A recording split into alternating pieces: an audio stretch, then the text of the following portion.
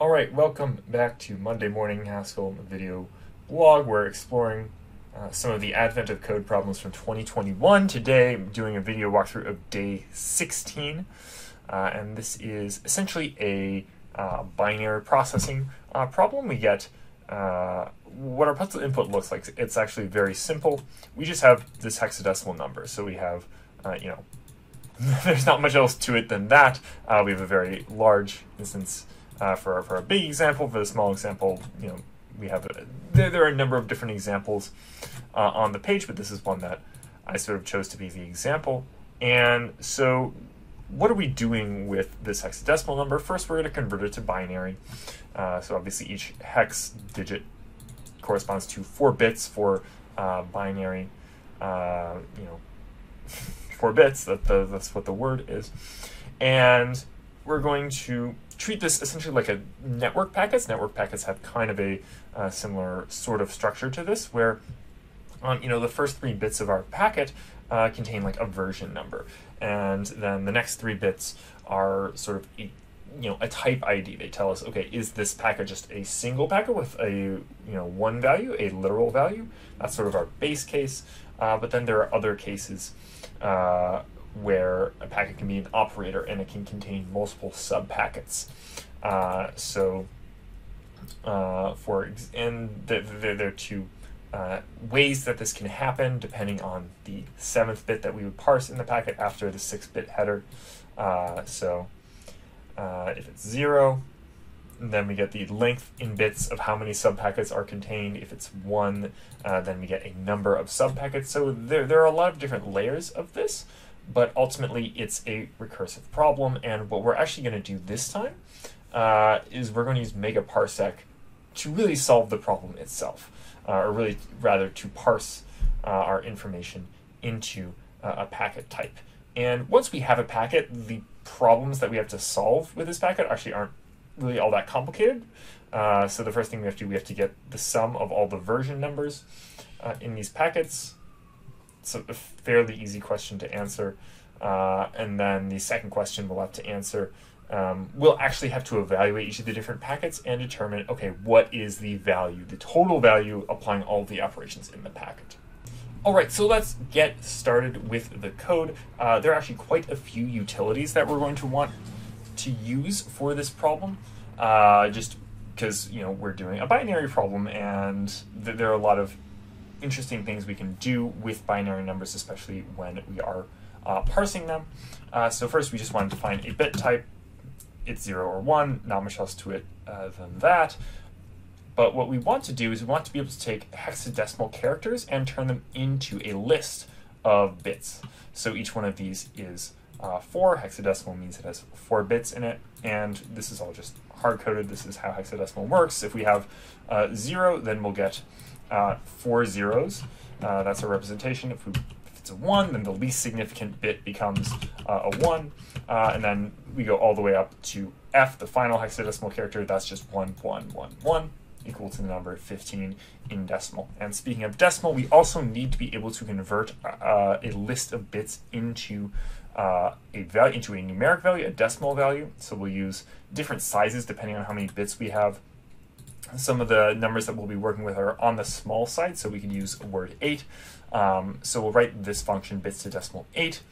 And processing this list of bits, we can just do this in a tail recursive way, where we just have an accumulated value, and we just keep having the multiplier, and we double that each time and process the bit and so on. So these functions are pretty straightforward. We do this for size 8, size 64.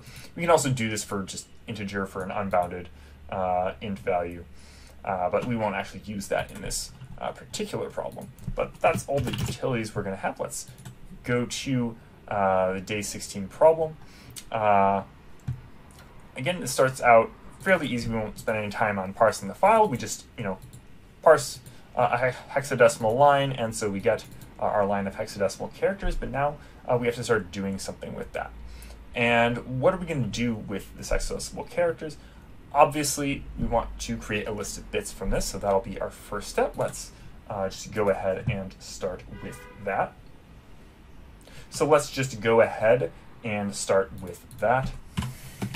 So let's say result. We use run maybe t just because some of these operations can fail. I didn't do this in the most ideal way with run maybe t, but so we can get the line of bits MFM. So we're parsing these hexadecimal characters. And this, so I believe now we're getting, so this is our list of bits. And now what do we want to do with these bits? We want to actually parse them into a packet. And what is a packet? So we're going to share this code between these two functions. What is a hexadecimal packet? Or not even a hexadecimal packet, just a packet overall. What is a data structure we can use to represent a packet? So basically there are two cases. We have our base case where it's just a literal, where we'll have the version number and we'll have the value that is stored within that literal. The other case is we can have an operator. So operator has the version number again, and then it also has this type ID for what type the operator is, as well as a list of packets within it. So these are sub packets. It's a recursive structure. So the main thing we need to do here is write this function that will basically allow us to parse a packet node.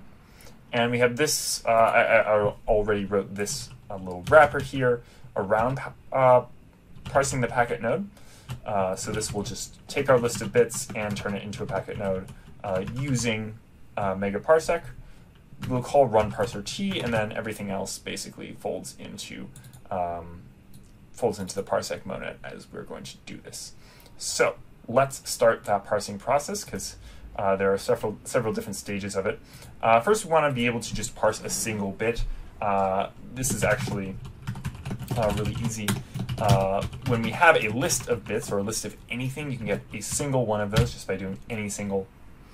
Very easy. And if we want to parse 3 bits, and we have to do this for the header and we have to do this for the operator type ID, this is also pretty easy. We just say count 3 parse bit. And I think because we're turning this into a word 8 into a number that we can use, we'll just use, I think, bits to decimal 8. Map that over it. And so that's how we're going to get our header out. And so now we can start writing our parsing function for the packet node. So the first thing we want to do is we want to get the version, packet version. And another observation about this function for parsing the packet node, we're going to return the number of bits that we parsed in the process of this packet. And we need this because one of our cases says parse this many bits in all of your sub packets. So we need to keep track of that. We'll see how it works a little bit later. But we'll start with parsing 3 bits in order to get the package version. Then we'll get the type ID, another 3 bits. And now we need to do some branching logic. So if the packet type ID is 4, then we have a literal packet. So what do we want to do in that case? We have a then do, and then we have an else. This is undefined. So what do we do in this case? Well, what we want to do is we want to parse a literal. We can write a separate function that's going to do that. This will give us a literal value as well as the number of bits that we parse in that literal value. And then we'll just return our base constructor where we have literal, we have the packet version already, and the literal value. And then we need to keep track of the number of bits that we parsed. So we have this literal bits that we parsed in getting the actual value itself. We have to add 6 to that because we parsed these 6 bits before doing anything else. So let's write this function for parsing the literal before we do anything else. And this will be, the way this works is there are 5-bit chunks within our packet. And if the first bit is a 0, that means this is the last of those 5-bit chunks. If it's a 1, that means it's not the last and we have to keep going. And then the remaining 4 bits just comprise the items that will actually go into our number. So we're going to do this in a tail recursive fashion. So we'll say parse literal tail, takes a list of bits, and takes an accumulated number of bits that we have parsed so far. So remember, we want to keep track of that.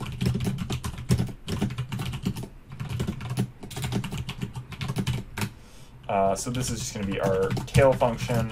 We're just going to call this with, we've accumulated 0 bits that are actually part of our number, and initially we haven't parsed any bits. That's how we're starting. So we have the accumulated number of bits that we've parsed, and then we have, or rather, these are the bits themselves that are factoring into the number, the final number that we'll return. This is the number of bits that we've parsed.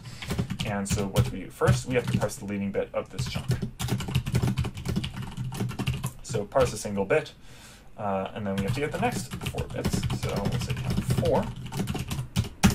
And so basically whatever, done is we can actually already get our new number of bits, the accumulated number of bits. That's num bits plus 5, because we parsed 1 and then parsed another 4. So we'll use that later. But then we can also get our sort of accumulated list of bits. Probably could have named this a little bit better, but we just take our existing bits and we add the next bits that we just parsed, this set of 4 here. And now we have to look at that leading bit, because this determines what we're going to do next if the leading bit is equal to 0. Then we're done. So we return bits to decimal 64. And we have to call that on all of our accumulated bits, and then we also have to return the number of bits that we parsed. That's our base case, our end case. If it's a 1, then we have to keep going. We have to recurse. So we say parse literal tail, cum num bits, and that's all. So that's how we parse a literal. That's the easy part. The next part, we have to move on to the other cases, the cases where we have an operator and where we have subpackets. So first we have to do the length type ID, parse bit, and if that length type is 1, then we're going to do subpackets. So subpackets, number of subpackets I should say. Both of these are subpackets, but this is the one where we get the number of subpackets, and this is going to be the one where we get the number of bits in the subpackets. So starting with this case, a little bit easier in my opinion. So first, we have to count out 11 bits. That's the number it gives us in the problem. And we convert that to just a number so we can get the number of subpackets. Oops, I didn't put the right operator. And then what we have to do is we want to recursively call this function. We want to recursively parse packet node, a certain number of times, and that number is the value we just parsed. So we're parsing packet node. That's our recursive call. The number of times we want to do that is from integral number of subpackets. We have to convert that to an int, I think, to use it with replicate m. That's the function we're using here ultimately. And this gives us subpackets with lengths, is what I called that. What's the type of this? This is a list, because remember we're using replicate m, and it's a list of packet, something, in caps lock, packet node and word 64. So here the packets are combined with their sizes. We actually want to split those up. So we'll say subpackets, packet node, and lengths, list of word 64. That's just equal to unzip of subpackets.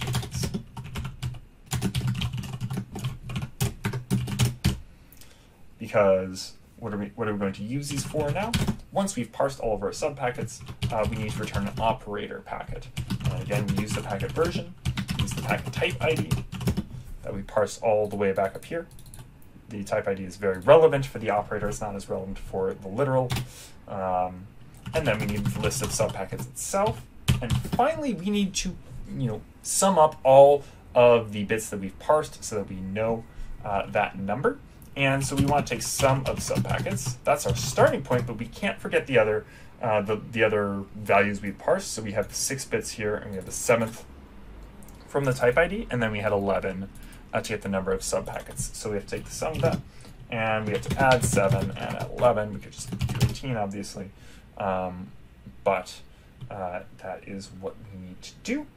It's interesting. Why is it complaining? Because I think sum of... Oh, whoops. The sum of lengths. That's what we're adding here. Okay, great. So that is the number of subpackets case. Now we need to do the slightly trickier case. And here, notice we've already defined function parse for packet length. We'll be calling into that. That's essentially a tail recursive helper. But it's odd because there are different layers of recursion here. So I think it actually ends up being mutual recursion, technically speaking. So first of all, we have to do the same thing, except we're going to go decimal 64 on 15 bits. And then we'll say, okay, subpackets.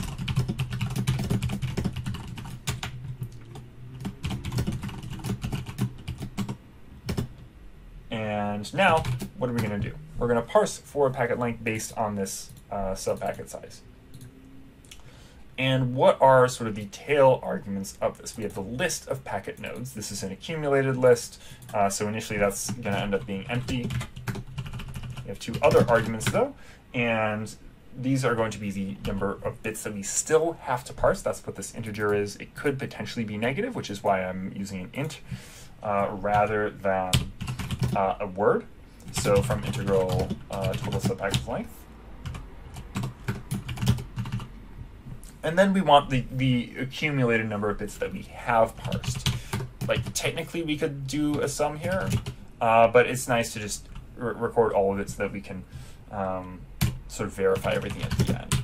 And assuming this all works, then we can do, we can again return operator, packet version, packet type ID, subpackets, same thing we did above, and we'll again do size plus 7 plus 15. So 15 being the number we parsed here. And of course, we get the size when we parse for packet length.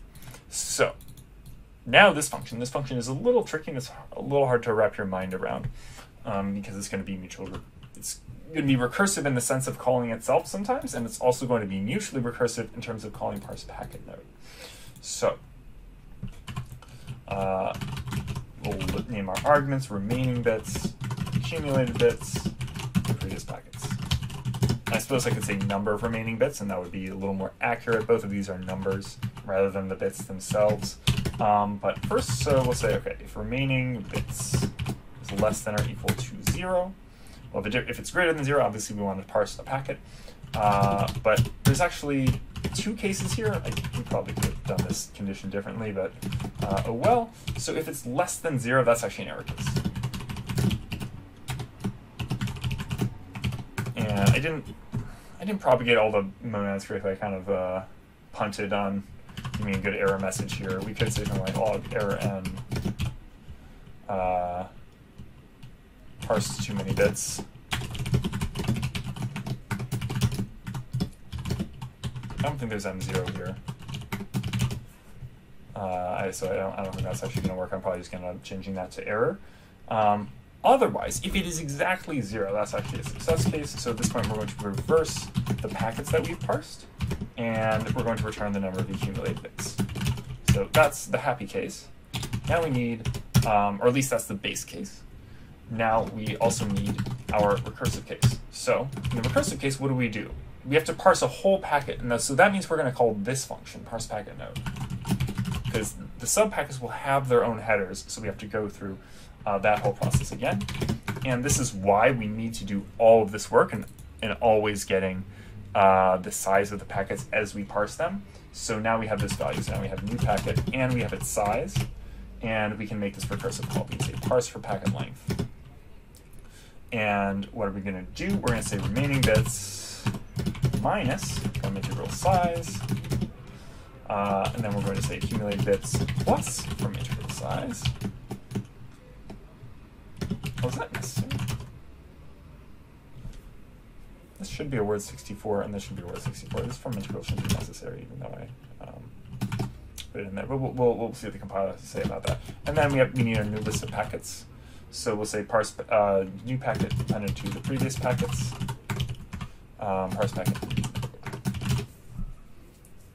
And so cannot deduce monad law. Oh, that's, yeah, it's doing a weird thing where I have to like lift this error message.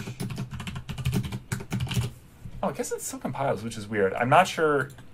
I guess parsec t does have M0 or monad fail. But anyways, so yeah, we call into this thing recursively first, and then we call back into this recursively. A little strange, but we have our base case where we just return the previous packets and all of the bits we've accumulated, and that's basically it. That's how we parse a packet node. So we still have to answer the question. We still have to say what are we actually doing with this packet. But so we say packet parse bits bit line, and now we have two functions, one for each part. We'll have some packet versions. I'll just take a single packet node and give us some of the versions, of course.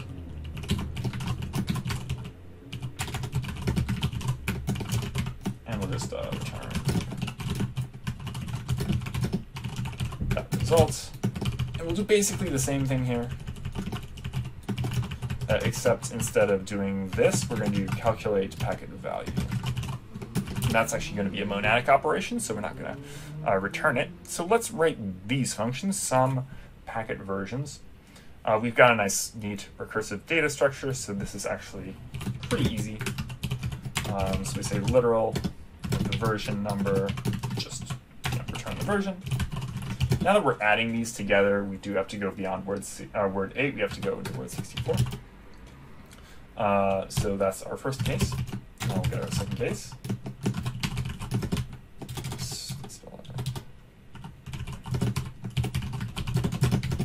We have our version here and our packet. So first we have to take, so I spelled that poorly, from integral.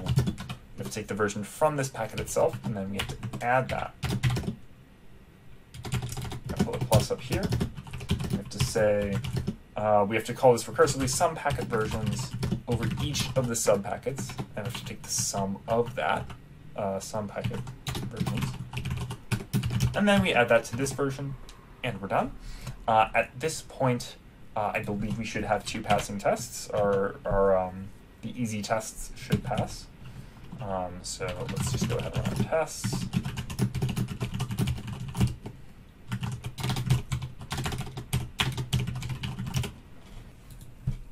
Oh, let's go into GHCI and see just what's going wrong here.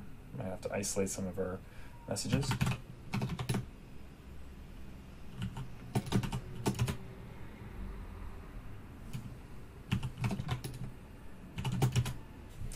Okay, so I think I found a bug here. We have all that harping on using the packet on counting all the bits right, and I still forgot to add this 6 right here in the code. And in a counting scheme like this, it's just, it can be very, very difficult to manage. So you really want to be careful with that.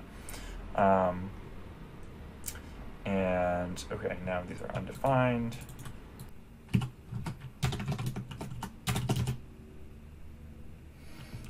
Okay, it looks like we're getting the right values here in GHCI. Test is not behaving nicely because I still have this undefined. I shouldn't affect the first test though. Anyways, now we'll just go ahead and fill in this function, calculate packet value.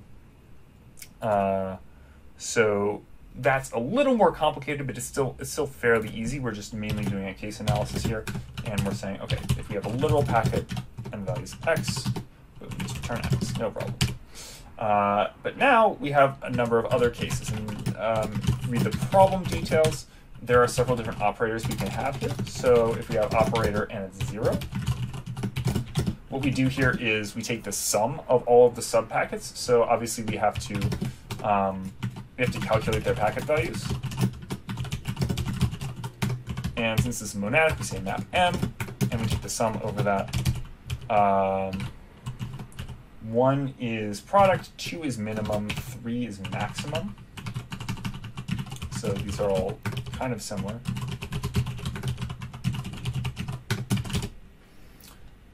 And then the other cases, 5, 6, 7, are a little more complicated.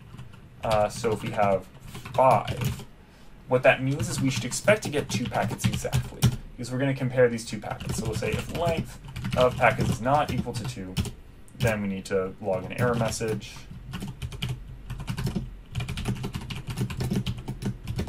So this is the greater than operator. Must have 2 packets. and we'll return M0 there.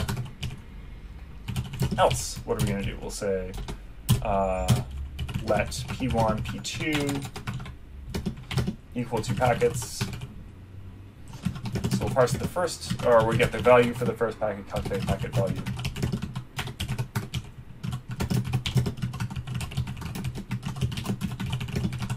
P2. And then, so if V1 is greater than V2, then we return 1 from this, otherwise we return 0. So that's how how greater works. The other two will work kind of similar. So operator 6 is going to be the less than operator. I don't think any other changes are necessary there. And operator 7 is equality.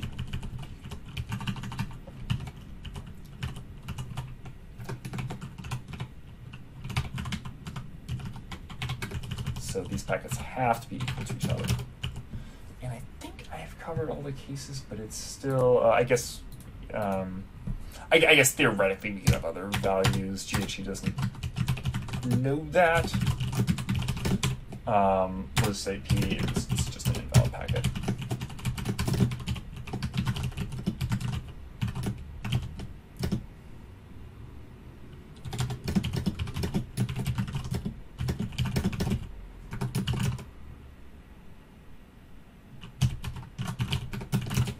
Okay, so is this working?